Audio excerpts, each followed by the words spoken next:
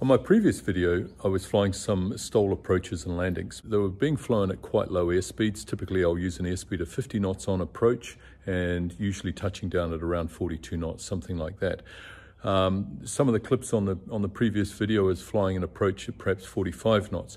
What I wanted to say is, if you've just built your aircraft and you're test flying it, don't fly at speeds that low. Keep to a safe speed of, say, 50 knots, maybe even a bit more, 55 knots. Once you've done quite a lot of stalling and you're well aware of the stall speed for different flap settings, different power settings, then you've got a much better idea of a safe approach speed to fly. For instance, on my Bearhawk, flaps up it will typically stall at around 43, 44 knots.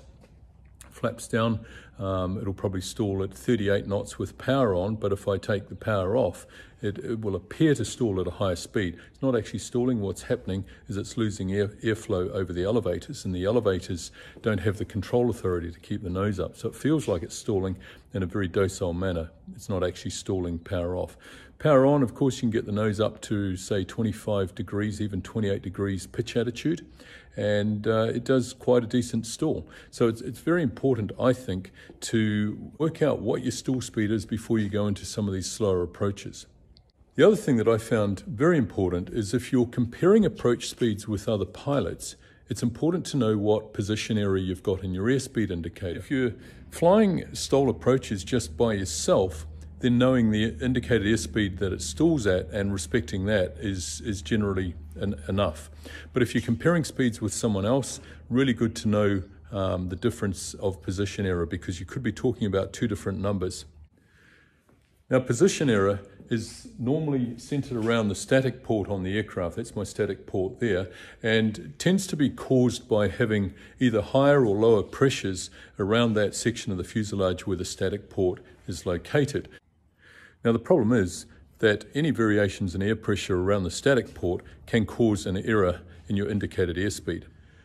But there's another part to the position error, particularly on STOL aircraft that are flying at very high angles of attack on approach. And you can actually see on my Bearhawk here, it's sitting at a fairly decent angle of attack just in the hangar here. And you can see that the pitot tube has quite a high angle to the horizon. So if this aircraft was on approach at the moment, the airflow would be coming up at quite a steep angle to the pitot tube itself. That introduces another error. Another part of the position error, and it's quite important if you're going to be comparing approach speeds with other pilots to work out what that error is on your aircraft and to know how much position error they have on their aircraft. So there's a very good way to do this, and that's the National Test Pilot School. They publish a spreadsheet. It's already got all the algorithms in it, and you enter into the spreadsheet the heading and the ground speed, and it calibrates the wind vector and your true airspeed. It's that simple.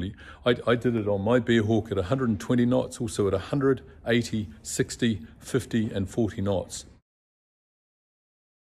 At 50 knots, I did it flaps up and flaps down, and I got very, very good results. It uses 3 of the inputs to get the result, and the 4th one to generate a standard deviation. On most aircraft, when you're flying at a high angle of attack, normally your indicated airspeed will be significantly lower than your true airspeed, and the steeper the angle of attack that you're flying, normally the lower the indicated airspeed will be.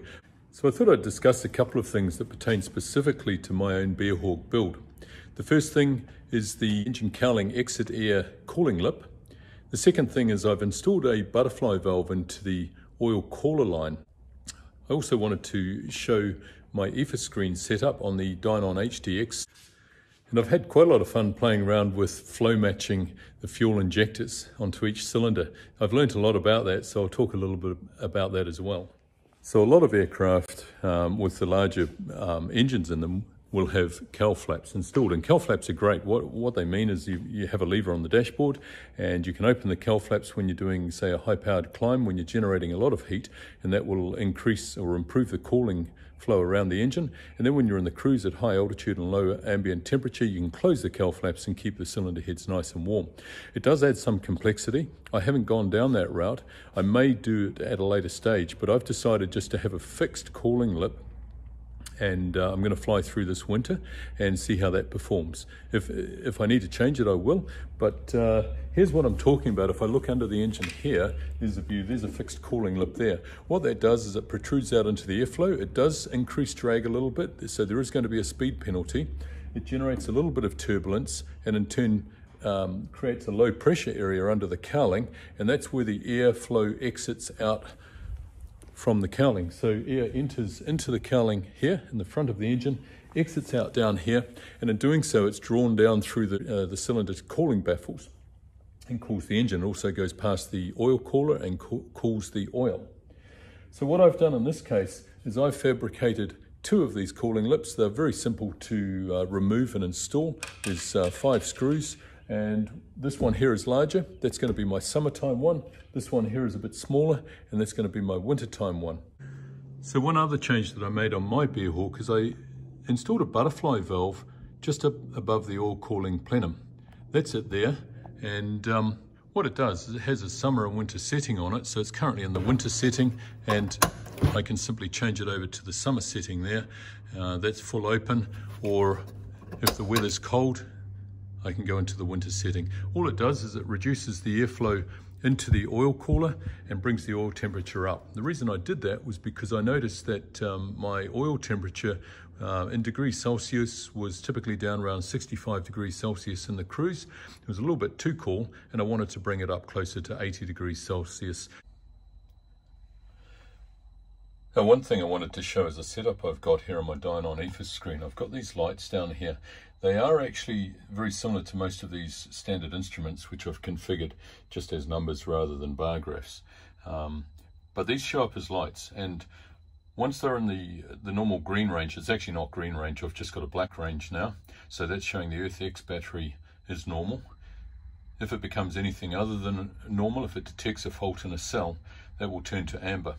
At the moment it's showing the oil pressure is low and the oil temperature is cold. Once it's ready for running the engine up, those will go black as well.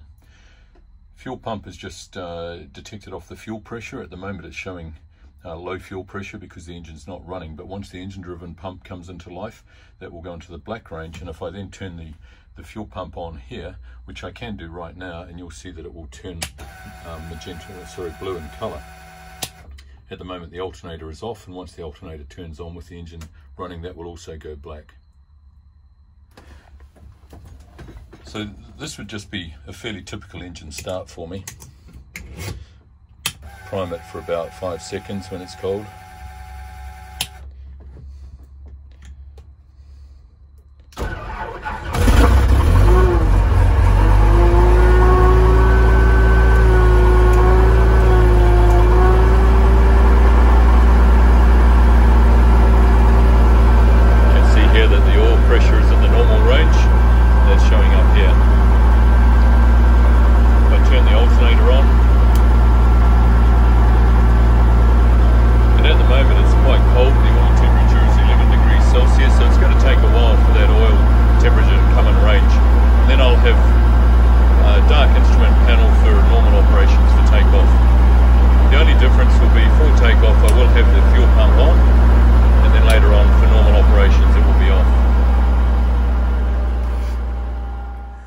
So another thing that I did on my aircraft was I was reading a lot about running the engine lean of peak, what's known as lean of peak. Some of you will be very familiar with that.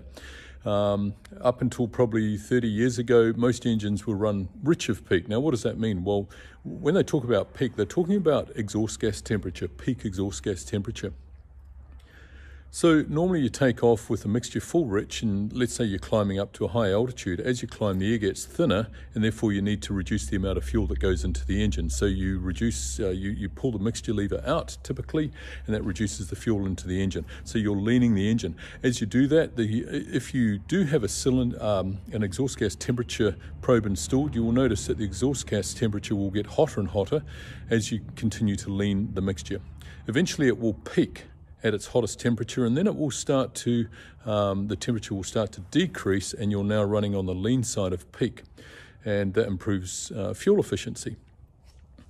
As it turns out, there's a huge efficiency gain by running lean of the peak EGT. So that's good, all well and good so far. Now, on my Bearhawk, I discovered that if I climb to an altitude of 7,000 or 8,000 feet, it runs lean of peak quite well. But what I also discovered is that running down around 1,000 or 2,000 feet, where the temperatures are hotter, the engine is capable of putting out more power.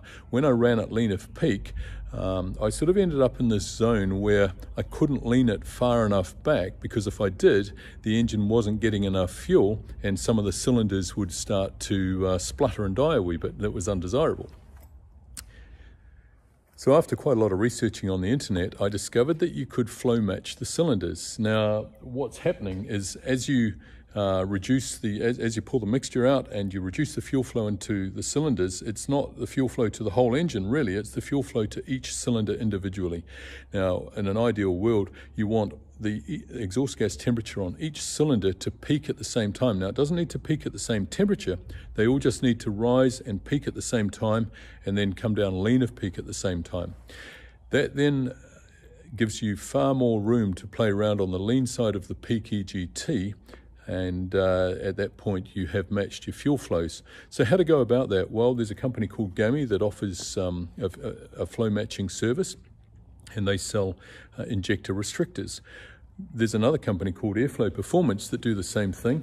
I contacted Airflow Performance, and it turned out that you could buy an injector restrictor for about $30 US. And here's what it looks like. There's a restrictor there. It's just a small gadget with a hole through the middle, and it regulates the amount of fuel going into the injector.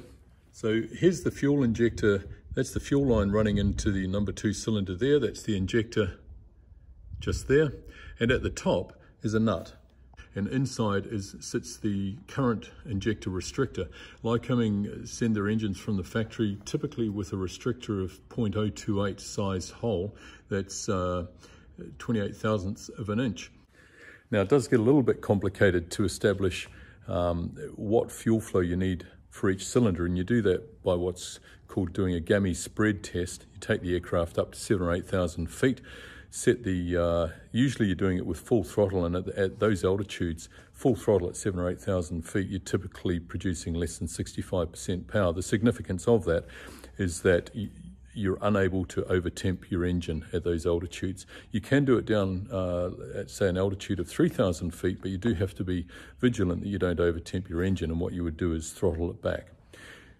Then you simply start with full rich mixture, and you very slowly wind the mixture back bit by bit. It takes 3 or 4 minutes, and until you've gone on the lean side of peak.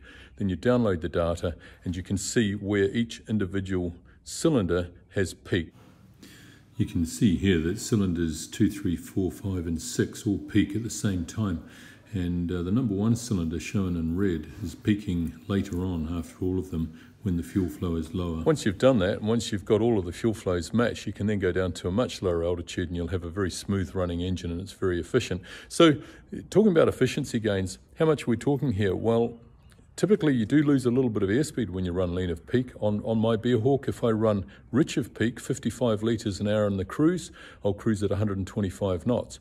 If I then go lean of peak, it'll cruise at around 115 knots and it'll burn 38 litres an hour. I can go at 120 knots by increasing the fuel flow up to about 42 litres an hour. So to quantify that, on a tank of fuel, 205 litres, I'll get an additional 120 nautical miles. It's huge. It's a 20% increase, and that's what I do. I've been cruising typically around 112, 115 knots indicated airspeed, and yeah, getting much better efficiency off the engine.